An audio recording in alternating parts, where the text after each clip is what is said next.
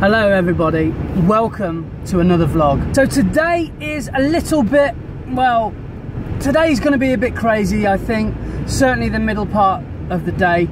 This morning, well, let me start by saying this. This morning we have a builder in the house and he's just doing some odd jobs around the house that me and Laura have A, not got the time to do, and B, not got the skills or experience to do. So we have a builder that's called Will, and he's just a brilliant builder, and he's putting the final touches on the place, which is really nice. And B, today I've woken up with, I think, a trapped nerve or something in my back, and I'm really in a lot of pain. And normally it would probably be enough pain for me to probably call in sick if I had a normal job. But because I'm self-employed, it's just not an option. You just don't call in sick. Unless you're dead, you go to work, is the grim reality of being self-employed. So I feel that I'm a bit dosed up, put it that way, the ibuprofen and things. And thirdly, I've got some work today. So at 9 o'clock this morning, I didn't think I had a job, or I didn't think I was working. And then, like buses, two came along at once. Oh yeah, I forgot to say one final thing. Tonight as well, I'm photographing some theatre, because Laura's opening night of her show, Wuthering Heights, is opening tonight in Stratford-upon-Avon. So I'm going to be doing some production stills for them during this afternoon before their run. So, a jam-packed day. So I'm just setting up the gear, and I bought both cameras, but I won't need the 6D for this job because my 7D, basically I have it set up so I have like on the creative mode that I can just do a HDR shot. So I have that already set up, and when I flick to manual, it's my property camera, so my settings are very much the same anyway, which are normally something like ISO 100, 100th of a second, and f8 aperture, something like that. And then all I need to do then is just play around with my flash and maybe the aperture, and you know, sometimes the shutter speed, but then that's always a trial and error thing, I find. So that's the way I do it. So 7D, just got to get the wide angle lens on, just on the floor plan, nice and easy place, 2 up, 2 down, nice and simple. So yeah, we're looking good.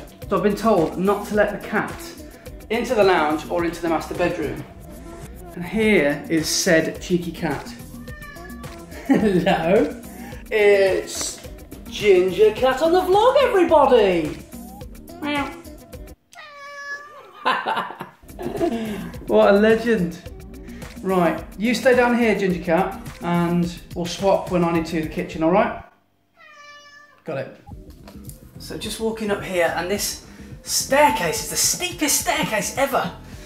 Each stair is only about 20, if that, 15 centimetres long. So anyway, here's the house. Quite a nice little bedroom too. I love these rustic doors. Really, really popular at the moment, and the bathroom's really nice.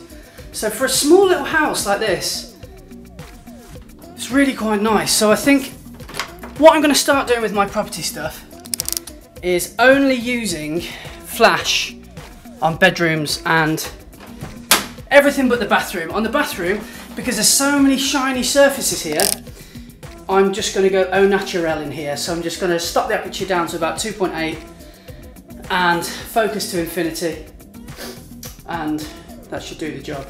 So yeah, we'll do the bathroom last, and we'll do the bedrooms first. Let's pop those lights on. Oh god, that didn't sound good. So a minute ago when I was in this bathroom, the sun was in, I think, but now the sun's out. We've got this quite big sunspot here, and if I increase the shutter speed, then we'll single out that pool of light a little bit better. But if I increase the shutter speed, then the whole room becomes brighter, but that completely blows out the window and the floor, so it's quite a tricky one. Do I HDR this? I think I might have to. Just about to do my external shots, and it is raining cats and dogs, isn't it, Kitty? Isn't it? Yeah, Kitty thinks it is. So me and Kitty are just chilling out in this kitchen until it stops raining, because I can't do anything. Can't take a decent photograph. Do you want to come and meet the kitty again? Hello. Hello, who's that? You're not shy, are you? No. Right, I've been waiting here now for about 10 minutes and the weather is still drizzling, so I'm just going to have to shoot this external with a fairly slow shutter speed, because if it's really fast, I'll be able to see the droplets of rain. So I'm going to have to put a blue sky in there anyway, so that doesn't matter. But yeah, I'm just going to go out there now and see what I can do. So miserable. Jesus.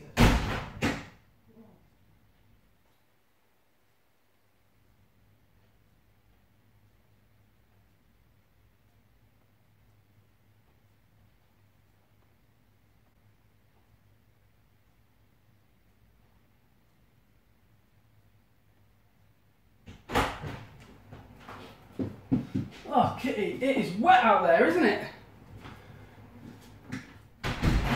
Right, so just arrived at my second one, and oh dear, camera just fell over, it's fine. I'm going to learn my lesson from that last one, and I'm going to do this front shot first. And I don't have to do a floor plan at this one, so I can be nice and quick, I hope. So yeah, the idea is front shot first, and then internals, then, and also before that, I've got to try and work out which key it is to get in. So, crack on, let's. Because I've already been to this one, I just want a fresh set of photos. Yeah, here it is. Had a lovely spring blossom on it last time. So I'm going to get inside, put my gear in there, get it safe, come outside, move the wheelie bins, and then do a front shot. We're in. Wow, this looks different from last time I came. It's completely empty. And here's a little common sense tip for free. When you are doing property photography, always keep the bunch of keys that the agent has given you on your person at all times. Stick them in your pocket, so when you accidentally lock yourself out, you are not without your camera and all your gear, and you can get back in. I've never been in that situation myself, but I've been close a couple of times. So the agent has specifically instructed me to take the property head on, so it's like this. So I don't show the side of the wall, because on the other side we can see that the wall is actually, I don't know if it's damp or it's just quite dirty, but we've got a nice sort of shadow from the tree that's coming in, and that's a little bit reminiscent of my picture from Bruges, if any of you remember that. So anyway, would have been a nice photograph, but not applicable. So this is the angle that I'm going to shoot at. It's one of these classic walk-in front door right by the lounge, and yeah, so I'm going to make sure that we get these nice features in.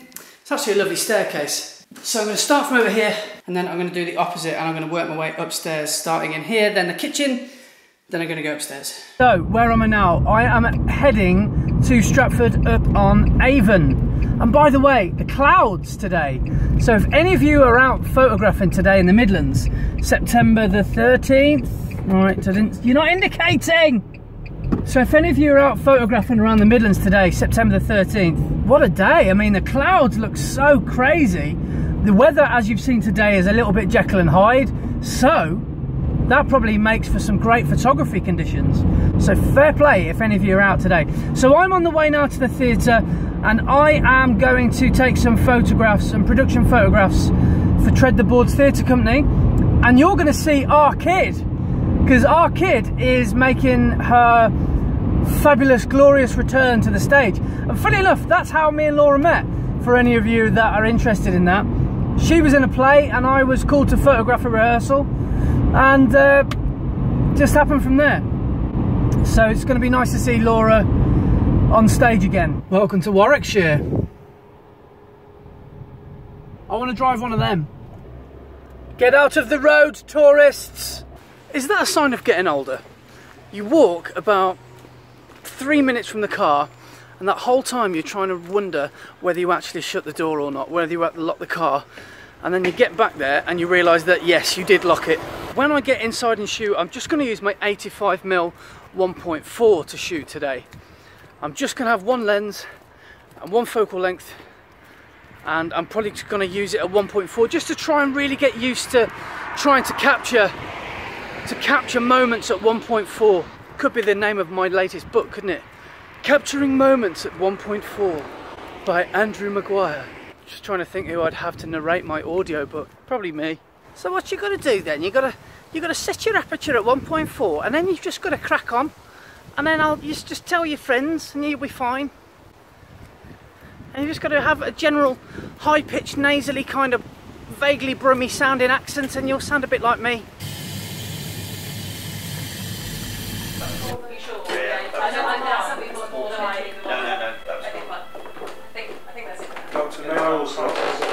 There's a scene where I come on to move a couple of things where Happy, at the end of the scene, he's looking for Heathcliff, goes Heathcliff, Heathcliff, Heathcliff.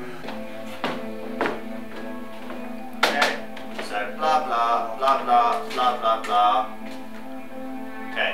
Oh, get on stage, everybody. Yes, you may kiss me and cry. And wring out your kisses and your tears, they'll blight you, they'll damn you. You loved me. And what right had you to leave me?